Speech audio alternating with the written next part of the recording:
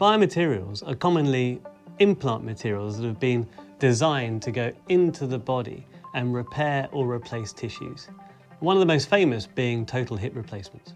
But now we're developing new materials that can talk to the body and actually tell the cells to regenerate tissues back to their original form as the material biodegrades. And that's not just for things like bone or cartilage, but also things like soft tissues such as chronic wounds or even vital organs. These regenerative biomaterials can come in different shapes and sizes. It could come as a framework, which works just like a scaffolding for a building, only this time the cells are the builders. They walk into the scaffolding, they lay down the building blocks, and then the tissue grows as the scaffold biodegrades. But they could also be really tiny particles, nanoparticles, particles so small that you can't see them. And these could be injected into the body, and they could even seek out cancer cells and kill them, or perhaps even cross the blood-brain barrier to treat diseases such as Alzheimer's or Parkinson's.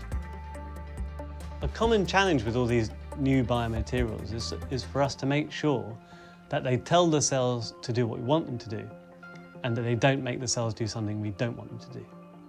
There are two main reasons why we need these new regenerative biomaterials. One is that there are many diseases and conditions out there that we still don't have effective clinical treatment for.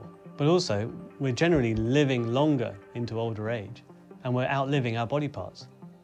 These materials won't just directly help patients, but they're also desperately needed because there's increasing financial burden on services like the NHS and social care. And if more effective treatments and devices will reduce the cost in the long term. My favourite regenerative material is bioglass.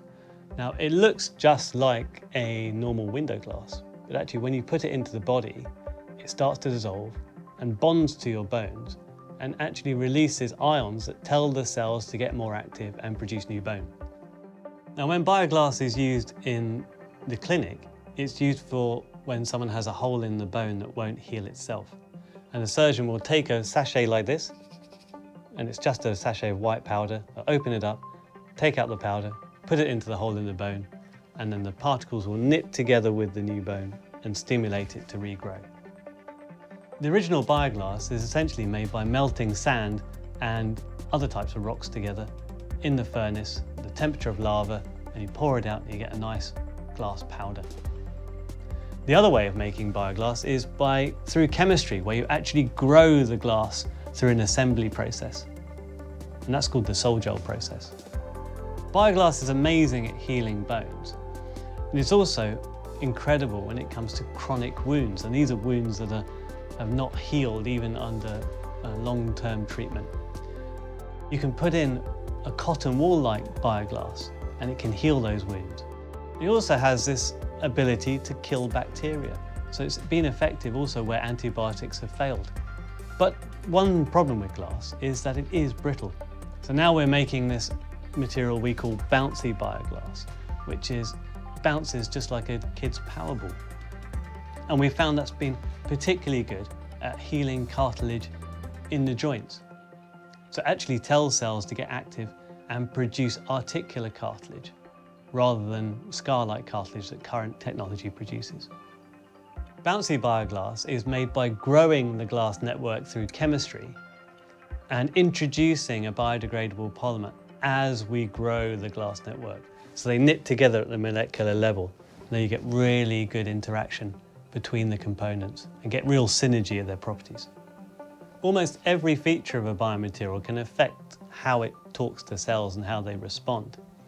And so we need to get the surface chemistry right, but we also can 3D print these materials into specific architectures that also provide the exact framework and environment that's ideal for the cells. As we look to the future, biomaterials are not only going to be used as things that go inside the body, but they're also going to play a hugely important role in biosensing. And biosensors are important for maybe determining what disease someone has, but also just determining what pathogens might be present in an environment, whether there's a virus there or whether there's a bacteria. My name is Anna. I'm a second-year PhD student in Professor Julian Jones's group, and I'm working on SLA 3D printed bone scaffolds for bone regeneration implants. Bone scaffolds are needed because after a bone trauma, bone can only regenerate itself up to a certain size. After this, there is a need for surgical intervention. So right now, the science is moving towards printing and generating synthetic bone scaffolds that would act as a 3D printed template for tissue ingrowth and also would actively stimulate the natural regeneration of the bone. The material that I'm looking at needs to be both bioactive, so it needs to stimulate the natural regeneration of the bone, but also it needs to be very strong to match the mechanical properties of the natural bone. That's why I incorporate silica in my material that gives bioactivity, but also I 3D print my material, and in that way I have control over the architecture of my scaffold. In my trials, I first synthesize my materials, and this is done by wet chemistry route.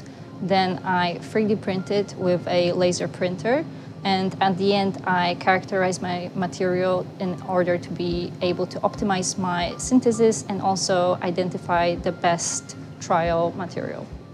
Currently, there isn't technology available for healing of large bone defects, and we're hoping that our technology can be translated to the market and will help people with large bone trauma and bridge this gap.